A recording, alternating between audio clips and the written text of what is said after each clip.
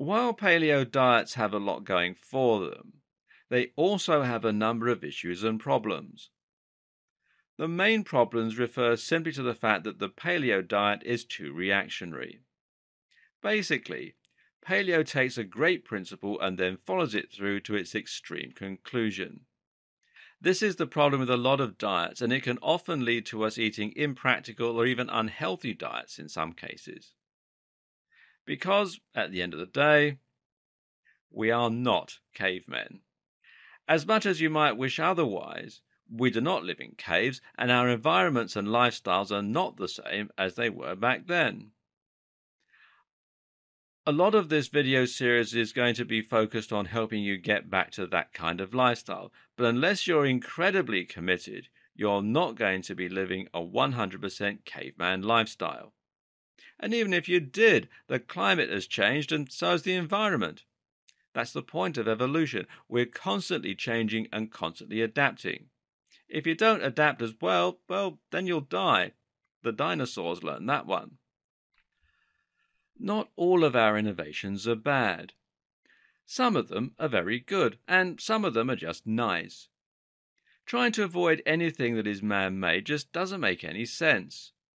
We're going to examine vitamin tablets later and discuss how fruits and vegetables are better for you. It's true, they definitely are. But that doesn't mean that vitamin tablets are bad for you. It doesn't mean that you can never eat vitamins in this form. And when you're in a rush or when you're traveling, eating vitamins in that form is going to be much more practical. Likewise, you'll probably want the occasional chocolate bar. You're not a saint, or unless you are, in which case I apologize. And not eating any bread is very likely unnecessary. The same goes for milk. In fact, milk contains a ton of good nutrition and is a fantastic way to get protein. The whole purpose of milk is to deliver crucial nutrients to young animals. This means that it's very nutrient dense. It's also a great source of saturated fat, the good kind, which can help to increase testosterone levels and brain function, amongst other things. And testosterone is actually made from cholesterol. And there's also a problem with completely disregarding calories. Many paleo proponents say that they like the paleo diet because they don't need to count calories. They say that different calories affect you differently and that avoiding processed foods is enough to lead to a sudden transformation in the body. This is true to some degree, but what's also true is that you can still get fat by eating a nutrient-dense diet. In fact, it's very possible to get fat on healthy foods. And actually, the large amounts of saturated fat in the paleo diet makes it actually quite easy to gain weight. Fat contains 9 calories per gram, whereas carbohydrates and protein contain 4 grams. By eating large amounts of saturated fat, you can potentially start eating a huge calorie surplus unintentionally, which will actually lead to you gaining a lot of weight. Now, let's address each of these concerns in turn. Should you stop eating bread? Going gluten-free is one of the biggest health fads around right now, and it just so happens to go hand in hand with the paleo goal of avoiding wheat and grains. But is it necessary? A lot of people believe that bread can have a negative impact on digestion. Celiacs and gluten-intolerant individuals are people who have an allergy to wheat and who really should avoid gluten. Thus, gluten-free foods appeared on our shelves and companies started promoting them. Now everyone is acting as though they need to avoid gluten. In reality, only 1% of the population suffers from celiac disease. In these individuals, gluten can cause the villi to atrophy. Villi are tiny fingers that live inside the intestines and which grab onto food as it goes past to absorb nutrients.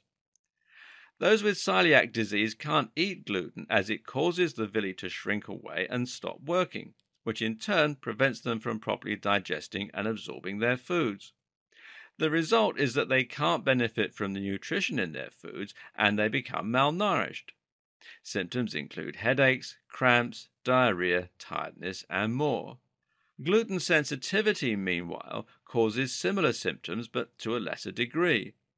And what's more, it's believed that gluten sensitivity isn't actually caused by gluten, but rather by something else entirely called FODMAPs.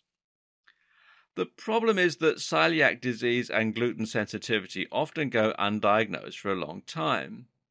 Because the main symptoms are depression, tiredness, headaches, etc., it's often mistaken for chronic fatigue syndrome, stress, or even irritable bowel. Eventually, doctors suggest that patients try avoiding bread and they start to feel the best they've ever felt. Now, lots of us find that we feel tired, groggy, and stressed a lot of the time. This leads to a kind of hope that we might in fact have a gluten sensitivity.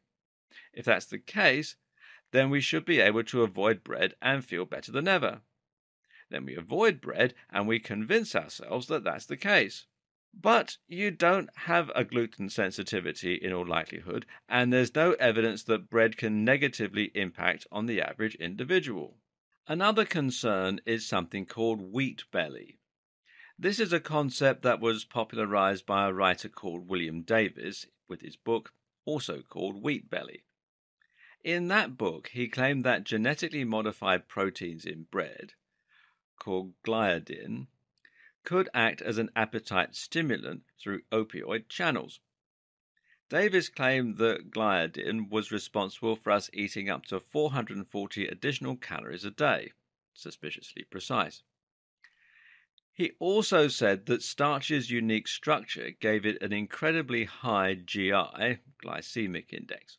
This would cause bread to release its calories into the body much more quickly, resulting in a sugar high and subsequent lipogenesis, the creation of fat cells, and lethargy. In other words, he describes bread as being the simplest of simple carbs and reacting in the body a little bit like pure sugar. But here's the good news. All of this is wrong. The starch in bread is exactly the same as in anything else. Starch only comes in two forms from plant tissues, amylose and amylopectin. And bread actually has a lower GI than potatoes or rice. The stuff about gliadin is also nonsense. Gliadin only acts like an opiate in extremely high doses, higher than any human would ever eat.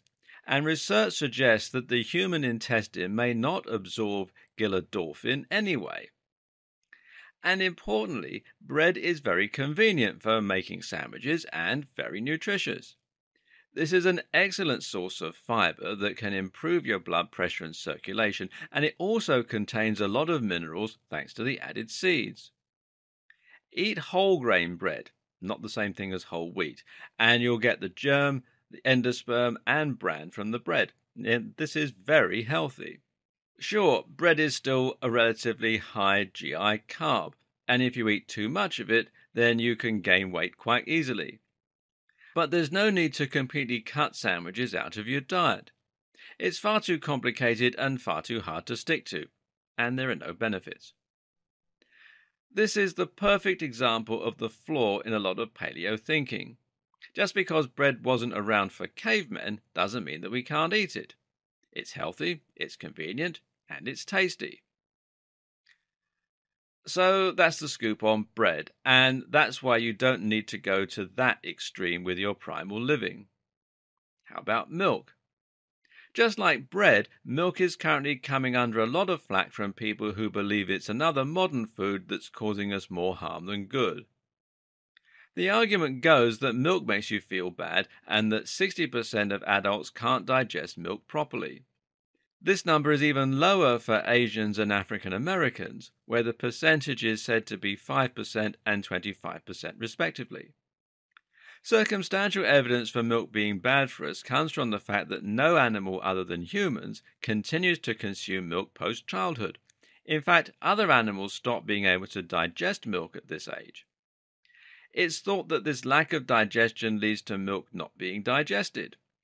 The lactose sugars then get stored in the colon where they ferment and they produce cramps, bloating, and nausea. Oh dear, we should probably stop drinking milk then, right? Nope. Because what we've just described is lactose intolerance. Yes, a percentage of people are lactose intolerant, just as a percentage of people are celiacs. If you really have a lactose intolerance, then yes, milk will give you diarrhea and you'll learn that pretty early on. That's because at the age of 2 to 5, your body will stop producing lactase, which is the enzyme that we use to break down lactose. But the rest of us won't stop producing that enzyme. 60% of adults can't digest milk, right? Well, sounds like a lot. But then if you recognize this includes 95% of Asians and 75% of African Americans, then you realize that most Caucasians can drink milk perfectly fine. The statistic that a lot of people don't seem to be promoting is that 90% of American adults can drink milk. If you're of Asian or African descent and you're watching this, then there's a higher chance you're lactose intolerant. However, it's also highly likely that you already know that because you get frequent diarrhea. Another concern regarding milk is that it may drain the bones of calcium. Despite containing a lot of calcium itself, it's thought that we can't digest much of that 300 milligrams per cup. Rather, milk acidifies the body pH and triggers a reaction. Calcium is then used to neutralize that pH and is expelled in urine. But here's the thing. That's probably wrong too. This theory is largely a result of some studies, including one that stated consumption of dairy products, particularly at age 20 years, was associated with an increased risk of hip fracture in old age. And this comes from a case control study of risk factors for hip fractures in the elderly, published by the American Journal of Epidemiology, Volume 139, Number 5, in 1994. But let's be real for a moment here. It would be impossible to avoid confounding variables over such a long study. These results would have been self-reported, and correlation does not establish causality. There were only 209 individuals in the experimental group, and they were recruited from hospitals. What's more is that all animal protein changes the blood pH in the same way that milk does. Therefore, it should have the same effect on calcium. The only difference? Well, milk contains lots of calcium, which counteracts this effect. Also, milk doesn't only provide calcium, it also provides saturated fat, protein and carbs in equal proportions, and is designed to spur growth. From an evolutionary perspective, why would something we use to grow our bones drain those same bones of calcium? Also, milk is delicious. It's necessary on cereal. Try it with water and see what I mean. And it's also in chocolate, tea, coffee, and cheese. And these are all wonderful things. Even Mark's Daily Apple, one of the most influential blogs regarding the paleo diet and primal living, suggests that milk is healthy and good for us overall. Look, if you want to be 100% completely strict regarding your paleo diet, then you can be. Avoiding milk and bread won't hurt your body, and the former will actually help you to eat fewer simple carbs. But forget the idea that these things are bad for you, because there's just no evidence to support that. And I can't say that I envy you, because avoiding these foods is going to be a ton of hard work with very little reward. Or, to put it another way, most of the world's top athletes and thinkers consumed both bread and milk. Somehow, neither Linford Christie nor Albert Einstein experienced the brain fog or low energy that naysayers are so sure they should have. Just apply a little common sense. Now here's a fun fact. The reason that Americans, Europeans and East Africans can drink milk is related to changes in the DNA that can be traced back several thousand years. Some suggest that the ability comes from farming in ancient Egypt, and it has even been described as one of the most modern examples of evolution in action. If you're not lactose intolerant, then you have evolved to drink milk. So drink it.